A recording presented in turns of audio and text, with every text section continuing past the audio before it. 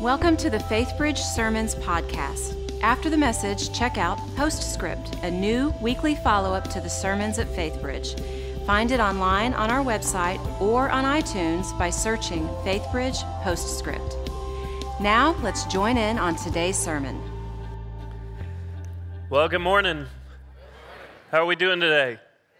All right, well, my name is Timothy Ateek. I've gotten to be here with you before, but I just want to say it's great to be back at Faithbridge. I hope that all is well here.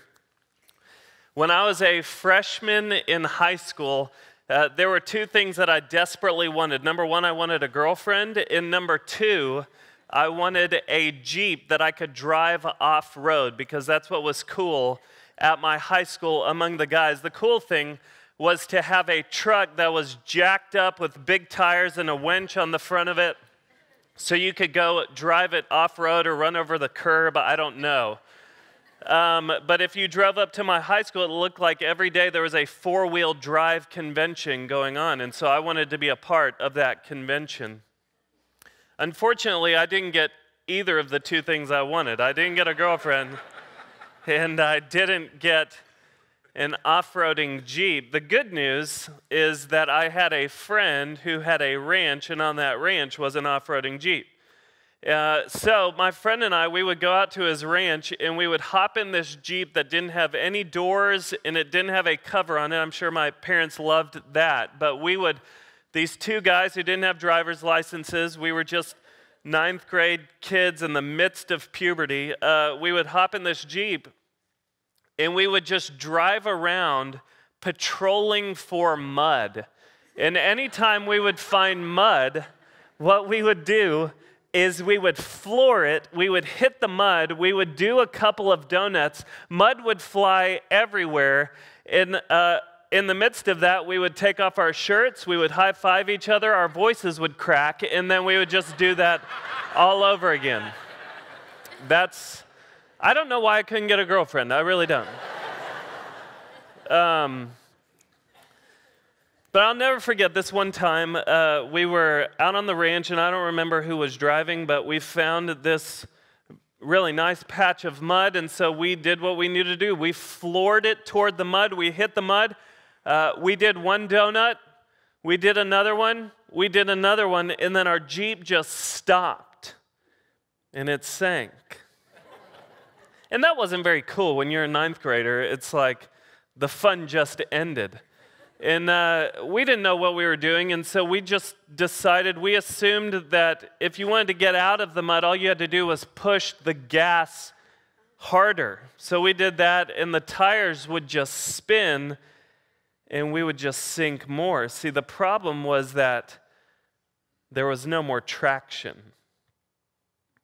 We couldn't get any more traction. The tires would just spin. So we had to make this long walk up back to the ranch house, and we told my friend's dad what happened. He looked at us. He was not very surprised. And what he did, what he had to do, was he hopped in the ranch's tractor. He came driving down the hill to pull us out. And I'll never forget this. I grew up in the middle of Dallas, and so whenever I stepped out of the city, things like tractors were like a phenomenon to me because all I saw was city life. And I will never forget being mesmerized as I watched my friend's dad drive this tractor down the hill. Some of y'all are like, you need to get out of town more. But follow me on this. I'll never forget watching the tractor drive down the hill. And then my friend's dad didn't even think about driving into the mud. He just drove the tractor effortlessly through the mud that we had been stuck in. And I will never forget watching these huge, massive tractor tires just effortlessly grip the mud with traction. We attached some tow straps to the tractor to our Jeep. He ended up towing us out, and we went back to our fun in the midst of the puberty years. As I think about that story, and the reason that I even share that experience with you this morning is that I think that that is a beautiful picture of what our relationships with God can look like on any given day. I would imagine that scenario probably describes the relationship with God that many people in this room have. See, here's what it can look like walking with God. For a season of time, you go out and you do spiritual donuts with God, where you enjoy your relationship with Jesus and everything is going well, and then you reach this point where you just get stuck. And you want to go somewhere, you want to grow, you want to be consistent. You want to enjoy God. You don't want it to feel like an obligation, but the tires just kind of spin. And you can't seem to get any traction. And so you just get stuck, whether it's for a day or for a week or a month or even for a year. And what ends up happening is we come to church, and a church service becomes the tractor that kind of hooks up to our lives, and the tractor kind of pulls us out. And we go back to doing some spiritual donuts for a week or for a month, and everything is great with Jesus, and then we just find ourselves stuck again. And then Jesus Calling or the latest book becomes the tractor that kind of hooks up and it pulls us out. And then we just start the cycle all over again. And if we were to kind of weigh things out, our relationships with God are more inconsistent than consistent. They're more obligation than enjoyment. And I just don't think that that's how God intended it to be.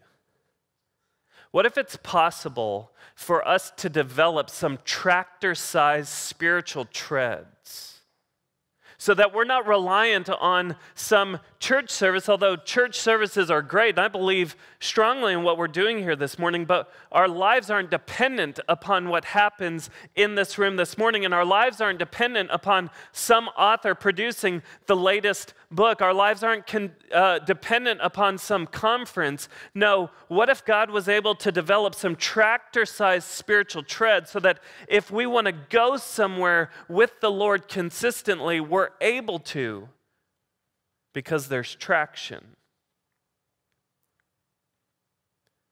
Can you imagine a life where you're more consistent than inconsistent? Can you imagine a life with God where there's more enjoyment than obligation? What if that's actually possible? If you're in that place this morning, if you're sitting there saying, yeah, I do feel stuck a lot more than I feel like I'm actually going somewhere. If you're sitting here this morning saying, yes, I do want to go somewhere. Yes, I have that desire. I'm ready to grow. I would love to have a relationship with God where I can actually experience this increasing levels of enjoyment with God. If that's you, then I want you to hear what I'm about to say right now. I want to share with you the single greatest truth that has transformed the way that I relate to the God of the universe. And I hope you just hear what I just said. I'm going to share with you the single greatest truth that has transformed the way that I walk with God. And I believe that it will transform the way you walk with God. One of my mentors, his name's Doug Sherman. I'll never forget him telling me this short phrase of truth, and it's made all the difference, and here it is. Don't miss it.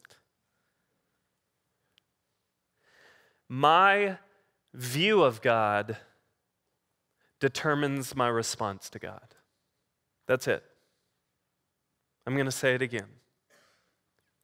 My view of God determines my response to God. Here's what that means. If I want to have a big response to God, meaning if I want to have this increasing passion for Jesus, if I want to have an increasing desire to read the Word of God and to spend time in prayer, if I want to have this increasing big response to God, it's first going to start with a big view of God. On the other hand, if I have a small response to God, if there's apathy, if there's inconsistency, if there's a lack of desire, if there's a small response, we can be confident that it's because there's first a small view of God. So if you want a big response to God, you have to have a big view of God. And if you have a small response to God, you can be confident it's because you first have a small view of God. This is how relationships work. This is how any of our relationships work. I mean, all you have to do is go look at an engaged couple to notice this. Think about it. The man in an engaged relationship will do anything for that woman, right? I mean, he will watch any Nicholas Sparks movie. He won't think twice about spending hours at the mall. I mean, he will reach the 30-minute marker at the mall where most guys have mall fatigue set in, and he'll just blow right past it. He will go to Walgreens and buy feminine hygiene products. I mean, proudly. I mean, he won't even think twice about it. Why? Because he has a big view of that woman. But just go be a fly on the wall of the office of a marriage counselor, and you will hear story after story of two people who have small responses to each other because they have small views of each other. See, this is how our relationships work, and this is how our relationship with God works. What that means is tomorrow morning when you wake up, if you have no desire to interact with God, most likely it's because the God you are interacting with or the God you are relating to in that moment is a God that's really not worth relating to. Your God in that moment is so boring, so distant, so disappointed in you, so irrelevant and so incompetent that no one would want to relate to him in that moment. Here's something interesting to think about. When you interact with God at any given moment, what do you picture his posture to be towards you at that moment? Do you picture God's posture towards you as one like this or like this? No one wants to relate to a God who's constantly disappointed in him. No one does. Tomorrow, when you get up and go to work, if you let anxiety and worry control your life, most likely it's because your God in that moment isn't a God who can truly step in and bring peace. If you go out into the world tomorrow and you try and tackle life all on your own, most likely it's because the God in your life in that moment is not a God who can step in and rule and reign over all things. So your view of God will determine your response to God.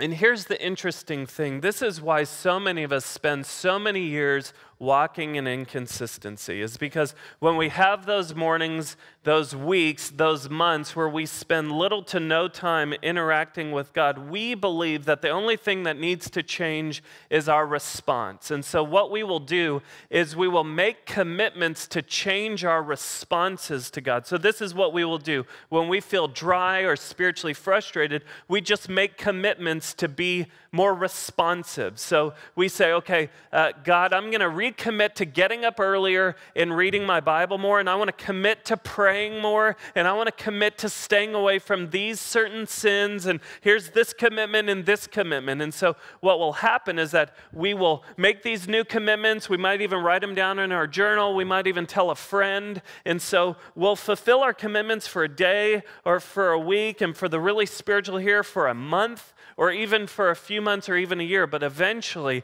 we'll cave on our commitments and the cycle will start over. It'll just start over again.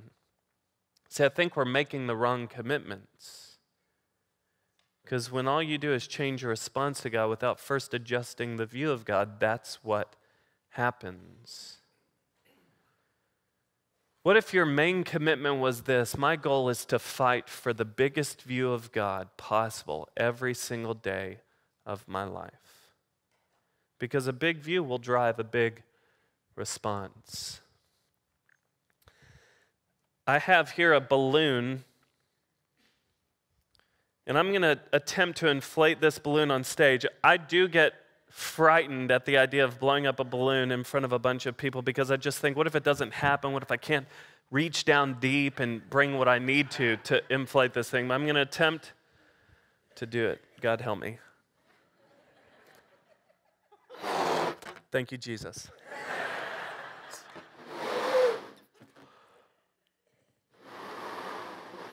Here we go. I'm really about to blow some people's minds. Not really. This here, stating the obvious, is an inflated balloon. It takes Now, please follow me on this, okay? I understand no one's going to hear this and be like, oh, a balloon, I get it. I met Jesus when he inflated the balloon. Thank you, God. One day I was at church, the pastor inflated a balloon. Thank you, Jesus. No, that's not going to happen, all right? It takes focus and intentionality to inflate a balloon. It really does. It takes focus and intentionality to inflate a balloon. And the reason I've inflated this balloon is I want you to be clear, your view of God is just like this balloon. It takes focus and intentionality to inflate your view of God. And the good news is that where there's an inflated view of God, there's going to be an inflated response to God. There'll be inflated passion, inflated desire, and that's a good thing. But here's the thing. It doesn't take much to deflate a balloon or to deflate your view of God. And here's the thing, where there's passivity in your view of God, there will be a deflated view and response toward God. You need to know your view of God right now is either inflating or deflating. Most of us in this room right now, whether we admit it or not, our view of God is like this right now, because we've been spending all of our time focusing on the response. I hope that you will hear what I'm going to say right now. Your view of God right now, in this moment, is either inflating because of intentionality or deflating because of passivity.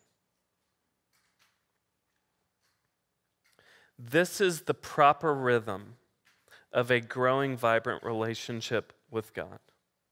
If you want an inflated view of God, there's worship, then response. That's the rhythm of life. Worship, then response. Worship of who God is, what he's like, and what he's done. Response in light of who he is, what he's like, and what he's done. But where there is response without worship, there's dryness and frustration. That's how it works. So here's what I want to do this morning. I just want us to open up the Word of God, and I want us to spend some time worshiping together, inflating our view of God so that we can walk out those doors today with an inflated response to God, all right? So if you have a Bible, I want you to just turn with me to page 1, Genesis chapter 1, verse 1. If you don't have a Bible, you can just slip up your hands. One of the ushers will pass you a Bible. Now's a good time for me to remind you about postscripts. If at any point during the talk you have questions or comments for us to address in the postscripts, then if you look in your bulletin, it'll give you information on how to do that.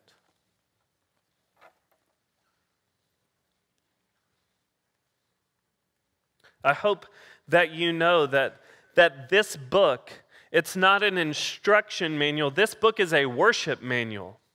This book is primarily about who God is, what he's like, and what he's done. It's not primarily about what we need to do. This is a worship manual. So in terms of where we should start this morning, we could honestly open it up to any page and learn about who God is, what he's like, and what he's done, so we could worship and then respond in light of our worship. But I just figure we'll open up to page 1 and just start reading. Here we go, verse 1 says this: In the beginning, God created the heavens and the earth. Let's go ahead and stop there, because that's a verse that we could honestly spend weeks unpacking. What a monumental, significant verse. In the beginning, God created the heavens and the earth. Very powerful verse.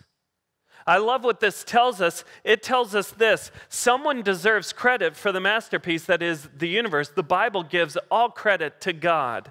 God is the creator of the universe. Is that who you think about when you pray and when you read the Word? Do you realize that when you're praying, you're actually talking and you have the ear of the God who put the stars into place? He hung the planets. He put them where they are. He's the one who spoke mountains and oceans into creation. That's the God who's listening when you pray. When you read this book, the God talking to you is the one who invented all things. Isn't that amazing? We have a God that big, yet he's so small that he can be personal to us, and he wants us to call him Father. He doesn't want to be some distant, abstract substance way off in the sky. No, he wants to be so close, so big, yet so small that we can call him Father, and he can call us child. That's good news. That's the God that we're interacting with. Let's talk about this verse a little bit more. It says, in the beginning, God. And I love that, because what that tells us is that before there was a beginning, there was a God. You know why? Because God has no beginning. God is a creator, but he's never been a creation. He's in charge of all of creation, but he himself has never been a creation because he only is creator. His existence is limitless. He has no beginning and he has no end, which is kind of cool to think about. The God that we get to interact with, the God that we have access to through faith in Jesus Christ, is a God whose attributes are limitless. His existence is limitless, but not just that. Everything about him is limitless. Have you ever thought about that? That the God of the universe has limitless love, limitless passion, limitless wisdom, limitless knowledge, limitless power, limitless grace, limitless forgiveness. Everything about him is limitless. Imagine that's the God that you have access to at any moment of every day. You know what that means? Think about the implications of this. When you screw up, when you blow it in life, God knows about it because he has limitless knowledge. His presence is limitless. He knows about it, and that's that's a scary thought. But the good news is that you don't have to run from him because you can't. You can run to him. Why? Because his grace, his love, and his forgiveness for you in this moment is limitless. Like you can't step outside the boundaries of his love because there are no boundaries to it. Think about the fact that you have access to a God who has limitless wisdom and knowledge, and he wants to make it accessible to you all day long. When you're stepping into a meeting, when you have to make a big decision, he wants to give you access to his limitless knowledge. I have 2 kids. I'm about 4 years into the whole parenting thing, and I want to give you my definition for parenting. Okay, as an expert, 4 years in, I believe that this is a perfect definition for parenting. This is what it means to parent. It means that you will spend your lifetime having to make split-second decisions when you have no clue what you're doing. That's what parenting is. It's a lifelong process of making split-second decisions in situations where you have no clue what you're doing. So this happens all the time in our household, but a few weeks ago, we were in a potty training crisis, and I'm not going to share all the details. If you want the extended version, come up afterward. If you want to fast from lunch, I can help you do that with this story. But it was meltdown central in our household, and I was looking at all the options before me. This was big time crisis in our household, and I was looking at all the options, and there were no good options. All of the options were awful. So it's like, okay, if I do that and say that, it'll cause a meltdown there, and if I say that and do that, well, there'll be a meltdown, and if I say and do that, our house will implode. Like the structure itself will implode along with our entire family. That's what was going on in our household. I kid you not. And so I just began to talk to God. Well, because he has limitless knowledge and wisdom, so he even knows about potty training. And so I said, God, I know that you have limitless wisdom and knowledge. I need you to download some of that. Like, I need you to give me access because my finite mind, I cannot get my mind around this situation to avoid meltdown, all right? God, I just need you to tell me which option will cause the least amount of meltdown. And so as I'm talking to God, it's as if he just stepped in and says, yeah, why don't you just say this one thing? So I said this one thing in this situation, and it solved everything. You might be like, yeah, whatever. No, it really, like, you remember Full House, the TV show, those episodes where it was like 28 minutes of conflict and problem, and then just in a second, 30 seconds, they say they're sorry, things resolve, the keyboardist plays music, and the episode ends like in 30 seconds, wrapped up perfect. That's what happened in my household. I said one thing, and the entire thing was solved, and my wife and I, we were looking at each other like, thank you, Jesus. I mean, I don't know what to say besides, like, this was truly a crisis for our family. It wasn't just a small deal that I've turned into a big deal. No, this was a big deal, and God showed up with his limitless wisdom because he wanted to give us access to it. And that's the God that we have access to at any moment of every day. When you're having to make critical decisions, when you're having to walk through different conversations, do you realize that the God of limitless wisdom and knowledge wants to be there for you? Not in a passive way, but in an active way. Is that the God that you're relating to at any given moment? I mean, we're moving through Genesis 1 at lightning speed. I mean, we've already covered verse 1. Let's move on to verse 2. It says this. We're just going to get through the whole Bible this morning, so just get comfortable. It says this, the earth, I love this verse. This is pretty incredible what it's going to tell us about God. It says this, the earth was without form and void, and darkness was over the face of the deep, and the Spirit of God was hovering over the face of the waters. It tells us what God started out with. When he created all things, he started out with nothing. God made something out of nothing. What this verse tells us is that the God that we know is a God who has limitless creativity, so much creativity that he can take nothing and turn it into something. He didn't do like a extreme home makeover universe edition where he had all of the right raw materials. He just had to put them together. It wasn't the type of deal where he got a universe kit and it just required assembly. God started with nothing and turned it into something. And that's the only time in the history of mankind where that has happened. I don't know if you realize this, but this is the only time where originality has happened.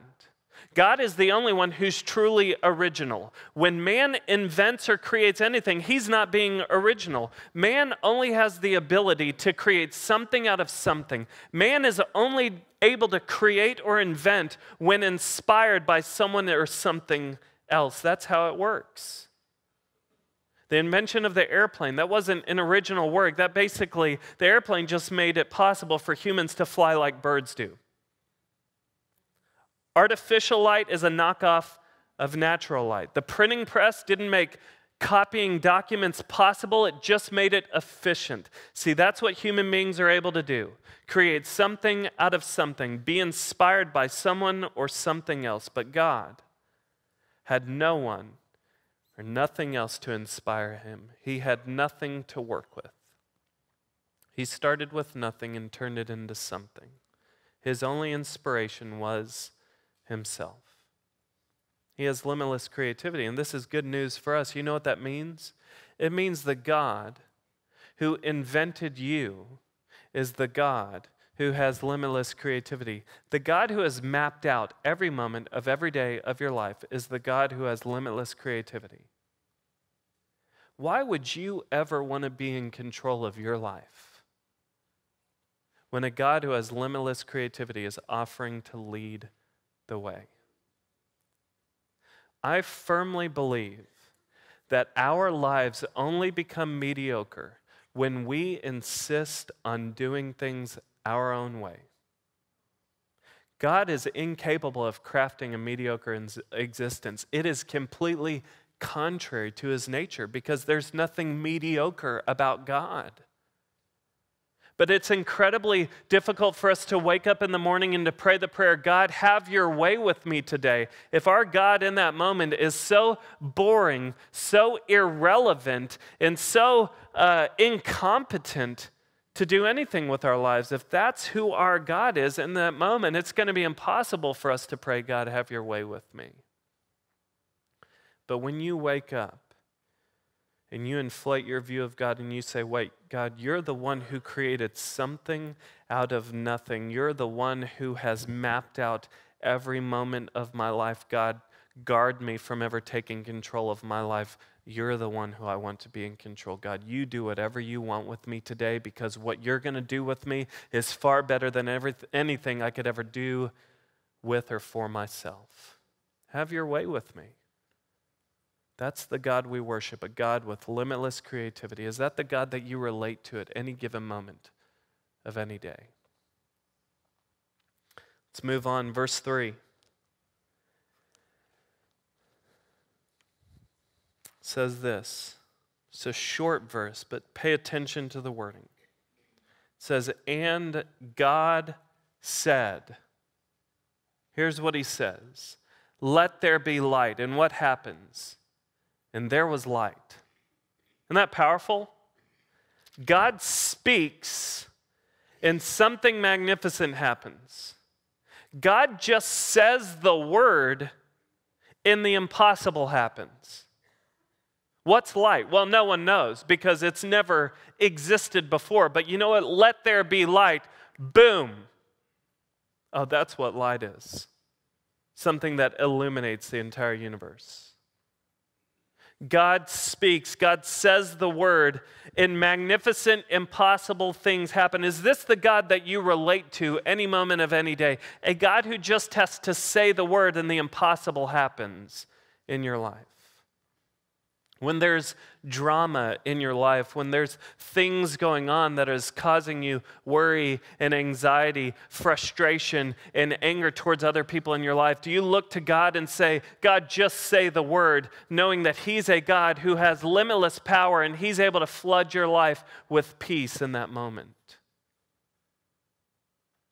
When there's someone sick in your life, when you don't have a job, when things are not financially secure, you looking at God saying, God, all you have to do is say the word. You are that powerful. You're a God who can say the word and the impossible will happen here. I don't know if it will, but I trust that whatever you want to do is going to be the best thing because, God, you're a God who just has to say the word. When you're struggling in life, when something's broken in your life, when you keep running back to the same struggle, the same sin over and over and over, do you believe that there's a God with limitless power who just has to say the word and He can prompt healing in your life? I'll just be honest with you. I tend to be more of a there's just no way type of person. I spend a lot of my time looking at God saying, God, there's just no way. What I've found is that being a realistic person makes me a spiritually pessimistic person. I would imagine that's how many of you are here, that being a realistic person makes you a spiritually pessimistic person. So you might look at God in different scenarios where things seem impossible, and you look at Him and just say, God, there's just no way. God is a God who just has to say the word. I love the story in Matthew chapter 8. Listen to what it says. It's a great example of what we're talking about here. If you were to go read the rest of Genesis chapter 1, you would see that everything God creates, He just speaks it into being because He's a God who just says the word and the impossible happens. Now we get to Matthew chapter 8. It says this in verse 5, when He had entered Capernaum, a centurion came forward to Him, appealing to Him. That means begging Him, saying, Lord, my servant is lying paralyzed at home, suffering terribly. And Jesus said to him, I will come and heal him. So here's the scenario, in case you missed it. A centurion comes to Jesus saying, hey, my servant is paralyzed, suffering terribly at home. And Jesus says, fine, I'm going to come to your home to heal him. Look at what the centurion's response is. In verse 8, he says this, the centurion replied, Lord, I'm not worthy to have you come under my roof. Only say the word, and my servant will be healed. Verse 13 tells us this, and to the centurion Jesus said, Go, let it be done for you as you have believed. And the servant was healed at that very moment. Why? Because God is a God who just has to say the word, and this centurion knows that. This centurion has a big view of God, so he has a big response to God. His prayer life is great. He comes to Jesus praying, appealing, saying, God, just say the word and healing can happen. This has everything to do with your prayer life. If you struggle to pray, if prayer feels really mundane to you, if it feels like a formality, something that you do but don't want to do, I would imagine that you're coming to God with your worries and anxieties, just saying, God, there's just no way. Imagine how your prayer life would shift if you really began to believe that the God you're talking to is a God who just has to say the word and the impossible can happen. Our God has limitless power, so much power that all he has to do is say the word. Just want to show you one more thing before we finish today. If you were to go and read Genesis chapter 1, the very first verse, as we've already read, makes a huge statement, and it basically tells us that God created everything. What's the definition of everything? It's everything, okay? That's how you define everything. You define everything with everything. God created everything. And then if you were to go read the rest of the chapter, it fills in all the specifics. So God created the sun and the moon. He put the stars into place. He created the mountains and the seas. He put animals, creatures in the oceans, in the seas. He put animals and creatures on dry land. He created everything. Paul tells us this in Romans chapter 1, verse 20, about creation. Very important verse. Don't miss what it says. It says this, for the invisible attributes, namely his eternal power and divine nature, have been clearly perceived ever since the creation of the world in the things that have been made. Do you know what Paul's saying there? He's saying that creation doesn't just point to a creator. Creation tells us what the creator is like. So if you want to know what God is like, all you have to do is look at creation, and all you have to do is look around this room. When you go to the ocean, when you stand on the beach and you see that the ocean appears to be limitless in 3 different directions, that is a declaration to us. That's what God's love and power and wisdom and creativity must be like. It must be limitless like the ocean.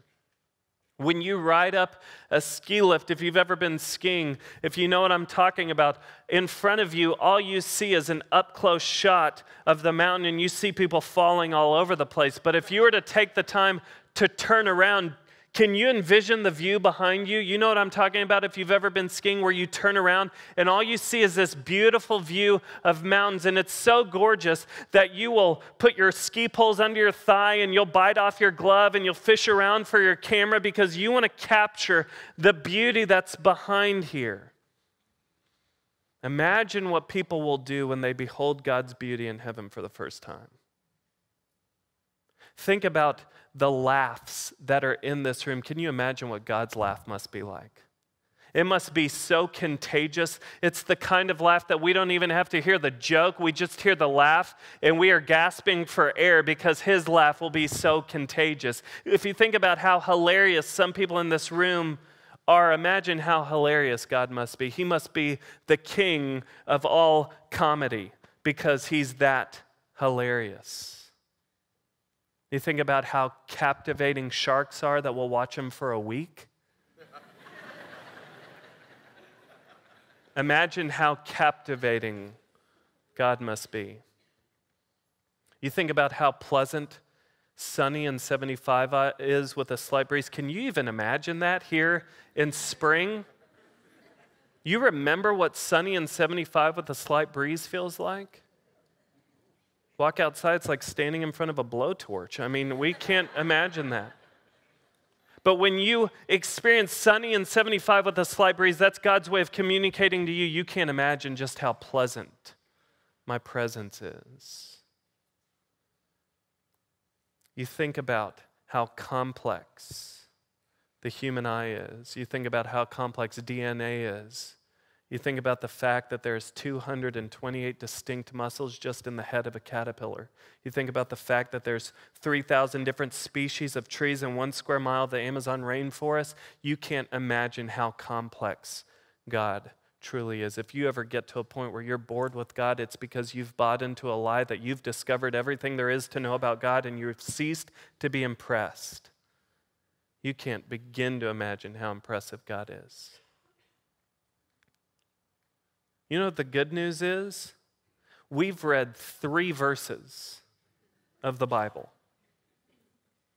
There's still 65 more books and 49 more chapters, all about who God is, what He's like, and what He's done. You know what this tells us? If you walk out of here and you find your response to God being very small, it's because you have a small view of God. And if you have a small view of God, what that tells you is that you're not even relating to the God of the Bible, because the God of the Bible is big. Imagine that. What if the God that you relate to any moment of any day isn't even a real God, because it's some made-up God in your mind? It's nothing like the God of the Bible. That the God of the Bible is big. When you worship the big God of the Bible, you will have a big response to the God of the Bible, because your view of God determines your response to God. The good news is that this big God is the God who wants a relationship with each one of us. That relationship is found only through realizing who Jesus Christ is and what He's done through His death, burial, and resurrection from the dead. That relationship with the Creator of the universe, it only comes through faith and faith alone in Jesus Christ. As you leave this morning, I hope you leave thinking of this balloon. Because your view of God, when you hit those doors, it's either going to be inflating because of intentionality, or it's going to be deflating because of passivity. But mark my word, your view of God will determine your response to God today. So may we be people who go out and live big lives because we know we have a big God. Let's pray together.